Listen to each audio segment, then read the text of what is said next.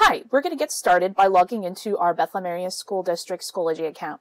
A word of caution, if you Google Schoology, you'll find a page like this, Schoology.com.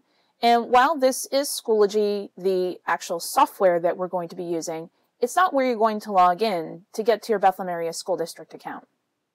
You're going to go instead to our own Schoology website, and the address is lms.beth.k12.pa.us. LMS stands for Learning Management System, and the rest of the address you're pretty familiar with when you're using the Bethlehem Area School District website.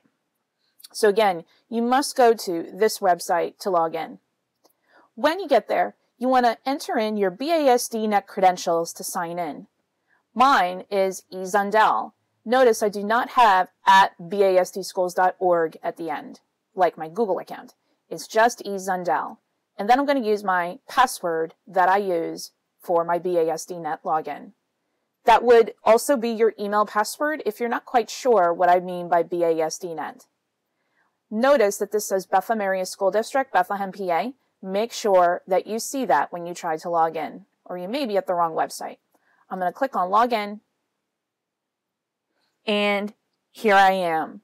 Once I'm logged in, I'm also seeing the Bethlehem Area School District logo, and it's sort of like a negative, meaning opposite colors. But again, that's a visual indicator that you are in the Bethlehem Area School District Schoology account. I also see my name in the upper right-hand corner, and I've actually changed this to show just Miss instead of my first name.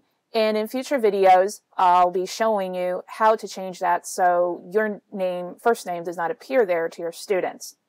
And that's how you log in. To log out, you would go to the little triangle in the upper right-hand corner, and there is a log out button. Thanks for watching this video.